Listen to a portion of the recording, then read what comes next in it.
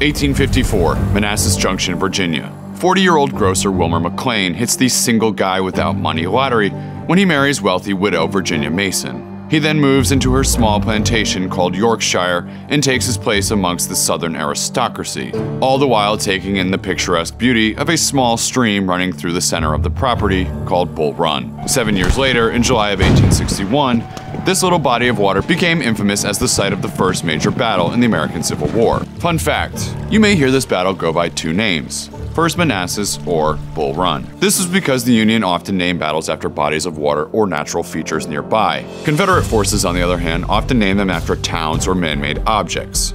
Hence, the Battle of Shiloh/Pittsburgh Landing, the Battle of Antietam/Sharpsburg, or the Battle of Gaines Mill/Chickahominy River. Anyways, when Confederate General Pierre Gustave Toutant Beauregard, aka the notorious PGTB, commandeered the McLean home for his headquarters, McLean gladly obliged. A slaveholder and a Southern sympathizer, McLean was also a retired major in the Virginia militia. So if the Confederates needed a place to prepare for the approaching Yankees, his plantation was the place to do it.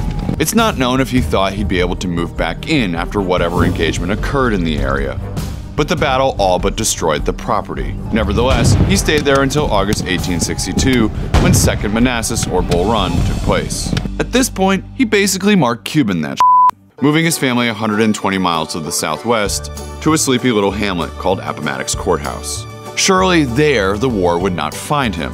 Until it did. In April 1865, when Confederate Colonel Charles Marshall rode into town looking for a home in which to broker peace talks between Robert E. Lee and Ulysses S. Grant. Of course, the first person he spotted was Wilmer McLean, who attempted to point Marshall in the direction of someone else's house, except it was too run down for such a historic meeting. So, this time, he reluctantly offered up his own finely furnished home. It was just a meeting, so what's the worst that could happen? Well, once Lee and Grant finished their chat, subsequently ending the bloodiest war in American history, all the soldiers inside and in the area tore McLean's house apart, taking pieces of furniture and any other souvenirs they could find from this now historic location. In the end, they all but destroyed the property, forcing McLean to put it up for sale a year later. When no one offered to buy it, he moved back to Yorkshire, defaulted on the surrender house, and put it up for auction in 1869. But all was not lost. The one thing he did gain from the conflict was something only he could boast about for the rest of eternity.